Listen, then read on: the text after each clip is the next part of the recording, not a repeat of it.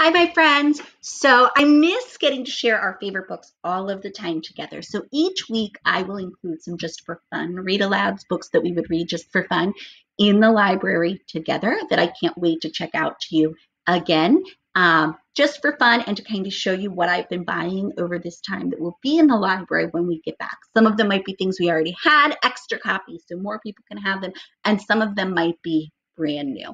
So this week, one of my for fun ones is that little blue character we love who is crazy like Mrs. Dugan.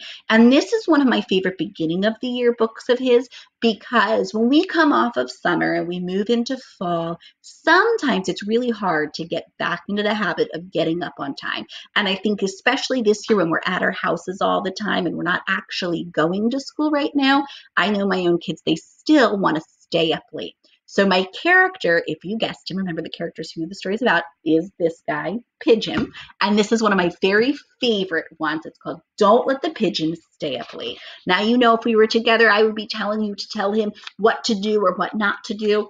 So you can yell at the computer screen, you can tell him what to do, and he'll be able to hear all the way in Gettysburg, Pennsylvania, in my house.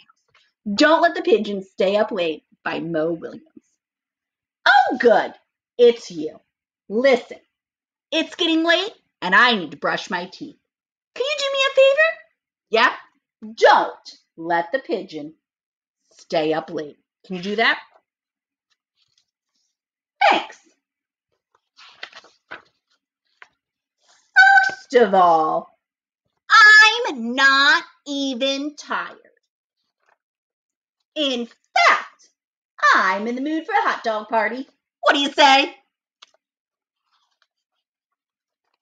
No? Huh.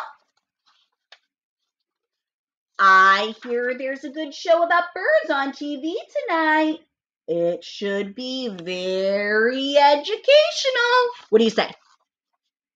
How about 5 more minutes? Come on. I mean, what's 5 more minutes in the big scheme of things? What do you say?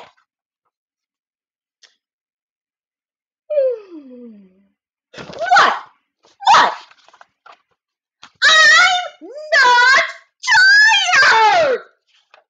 You know, we never get to talk anymore. Tell me about your day. What'd you do, huh? Oh, I got a great idea. We could count the stars. Can I have a glass of water? I mean, studies show that pigeons hardly need any sleep at all. It's the middle of the day in China. I'll go to bed early tomorrow night, I promise.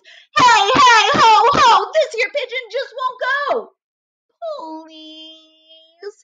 My bunny wants to stay up late too. You can't say no to a bunny, can you?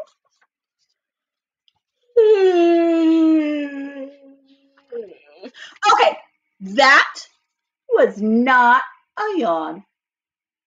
I was just stretching.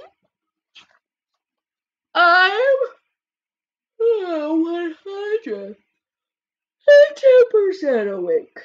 You haven't heard the last of me.